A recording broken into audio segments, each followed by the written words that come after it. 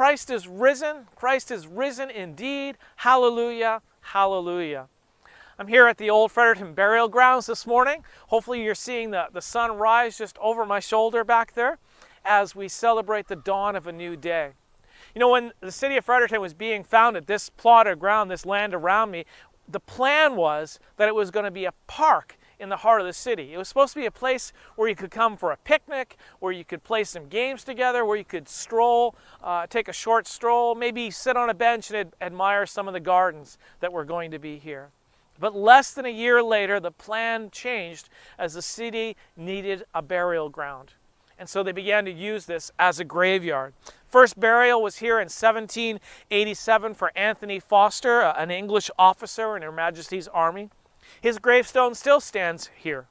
For almost 100 years, soldiers, judges, doctors, clergy, fathers, mothers, children were buried here. The first Lieutenant Governor of New Brunswick is buried on these grounds. The first novelist to write a book published in Canada is buried here on these grounds. And they are all still here. Not one of them borrowed their plot of ground because they only needed it for a little while. Not so with Jesus. A little less than 2,000 years ago, a few women went to a place kind of like this, and they were going there to care for the body of their teacher and their friend. He had been cruelly and unjustly executed 3 days earlier. They were coming to his grave, a cave, a sepulcher, to do the acts of care that time had not permitted them to do on the day that he had died. But they got a huge surprise. Listen to the story from Luke chapter 24. It was very early in the morning on the first day of the week. The women took the spices they had prepared. They then went to the tomb. They found the stone rolled away from it. When they entered the tomb, they did not find the body of Jesus. They were wondering about this. Suddenly, two men in clothes as bright as lightning stood beside them. The women were terrified. They bowed down with their faces to the ground. Then the men said, "Why do you look for the living among the dead? Jesus is not here. He has risen. Remember how he told you he would rise. It was while he was still with you in Galilee. He said, the Son of Man must be handed over to sinful people. He must be nailed to a cross. On the third day, he will rise again from the dead." Then the women remembered Jesus' words. Isn't that amazing? It's almost the opposite of the story of this place where I stand this morning. A place which people had planned to become a graveyard, a place of mourning, and came instead a park, a place of joy as they celebrated the risen Lord. Join with the worship team now as they sing, "Come, People of the Risen Lord."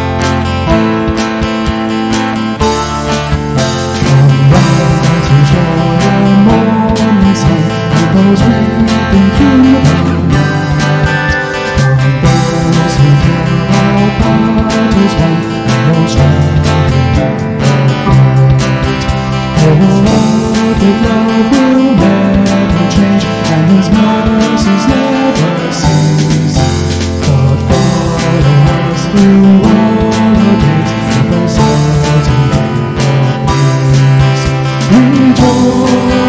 rejoice, let every tongue rejoice.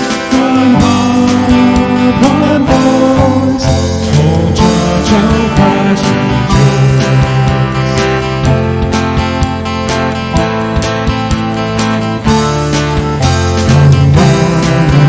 From everyone, and ringing of our faith.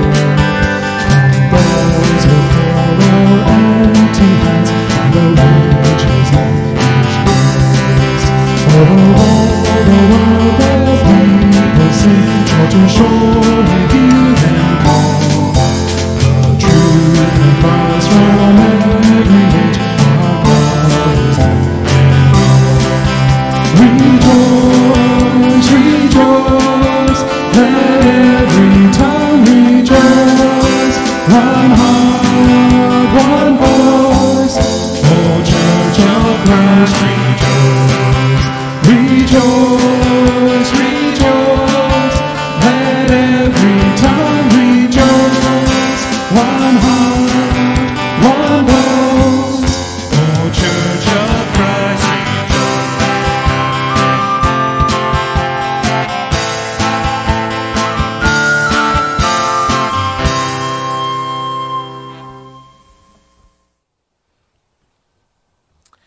Join with me in a prayer of celebration. O resurrected Savior, today is a day of celebration. We celebrate your glorious rising from the grave. We celebrate your triumph over evil. We celebrate your victory over death. We celebrate your defeat of the devil. We celebrate the certainty of heaven. We celebrate the fulfillment of all your promises. We celebrate the confidence we have for the future. We celebrate the love which our Father has shown to us so dramatically. We celebrate the richness of our life with you. Help us to rejoice and be glad in it. Alleluia. Amen. Just before Christmas last year, we had some great news in our family. Our youngest daughter was engaged to a great guy. We love him. It was great news for us, but it was not a surprise for us. He had come to us earlier in the fall, and he had asked if we would be okay with it. And he shared with us some of the plan.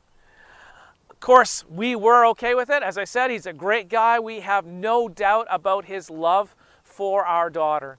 And so we celebrated and we rejoiced together. It was great news, but it was not a surprise. One of the things I really love about the Easter story is the way people are surprised by the great news. None of them saw it coming. Jesus' followers are shocked. They can't believe it. No one expected it. After the horror of Jesus' death, this was the last thing that anyone would have imagined. And yet, the way the Bible tells the story, you have to wonder, why are they surprised? I love the words the angels say to the women. What are you doing here? Why are you looking for the living among the dead? Jesus is not here. Why did you come to a graveyard to look for Jesus? He's not here. He's alive. Then the angel reminds them about the plan. Remember what Jesus said, he told them. He said he was going to be arrested. He said he was going to be crucified. He said he was going to rise again on the third day. And then they remembered Jesus' words. Jesus' death and Jesus' resurrection were all part of God's plan. It wasn't a surprise to God. Didn't even need to be a surprise to Jesus' followers because he had told them about it. And that's a great encouragement to me. God had a plan. And God's plan, God's timing, cannot be thwarted. No matter how much people try, no matter how many hiccups Satan might throw our way, God's plan will be accomplished. God will accomplish his purpose for his glory and for his people. Even through some of the most difficult circumstances, maybe especially because of some of the most difficult circumstances, God will accomplish his purpose for us, and nothing can stop it.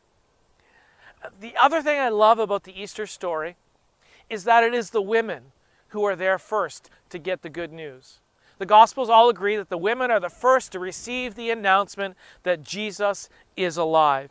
Not the male disciples who ran away from the cross, not the ones who didn't stick with him through it all, but the women who stood by him even when they are devastated by the circumstances, even when they don't understand what God's plan is. They stood with Jesus. Even when they thought God's plan went wrong, there they are at the tomb on this first day of the week to show their love and to express their commitment to Jesus by doing what they needed to do for him. Trusting that God is good, trusting that God is faithful.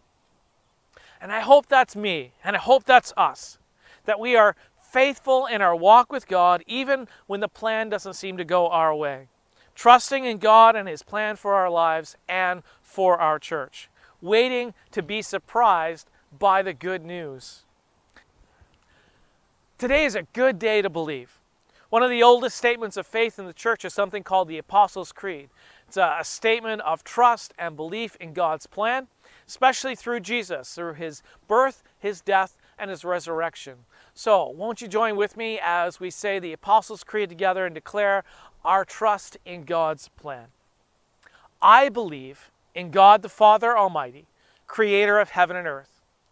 I believe in Jesus Christ, his only Son, our Lord, who was conceived by the Holy Spirit, born of the Virgin Mary, suffered under Pontius Pilate, was crucified, died, and was buried. He descended to the dead.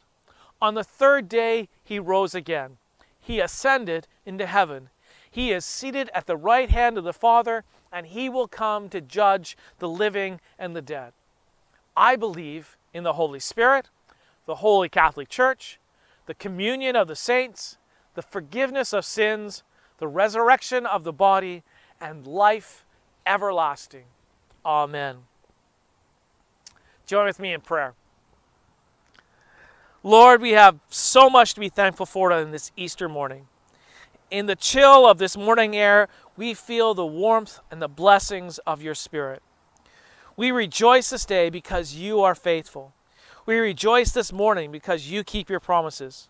We are truly amazed that the cross and the crucifixion can be transformed into a symbol of new life and a symbol of eternal life. We are thankful that you come to greet us with hope and joy and trust and faith in a place that we thought would be anything but those things. We thank you that a dark and empty tomb has become a place of light and life. In all our days we shall serve and live for Christ, the resurrected, the risen Savior. This we pray in Jesus' name. Amen.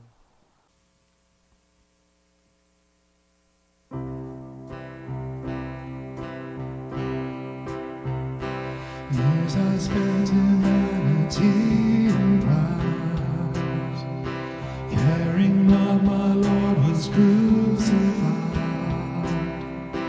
knowing that it was for me he died on Calvary. By God's word at last my sin I learned, then I trembled at the Lord's word, till my guilty soul imploring turned to Calvary. There your mercy and your grace was free, there your pardon multiplied to me, there my burdened soul found liberty at Calvary. Now I've given Jesus everything, now I gladly know him as my King.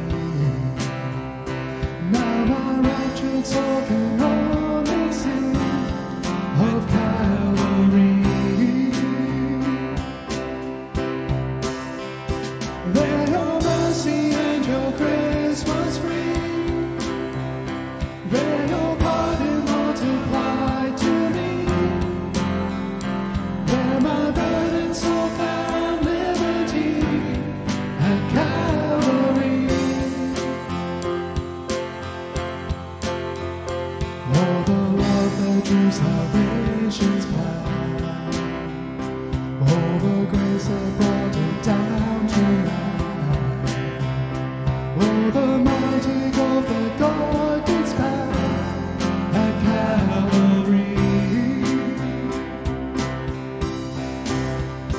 There your mercy and your grace was free. There your pardon multiplied to me. Then my burden soul found liberty at Calvary.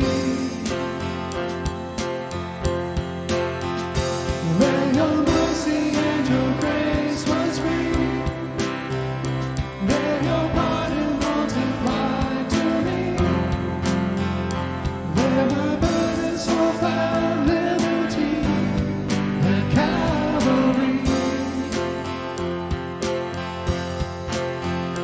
There my burden soul found liberty at Calvary.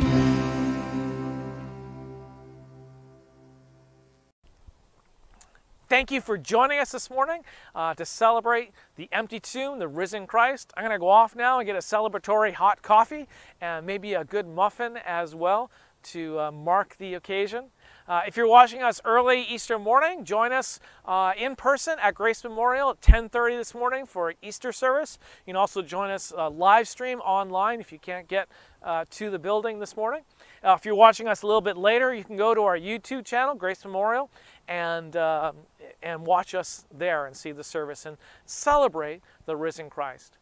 Let me send us off with this blessing. The tomb is empty. Christ is risen. As you journey in faith, may your life be full. May your love be abundant. May your hope be eternal. Live this day and always for Christ Jesus, because the risen Christ lives in you. Alleluia. Amen.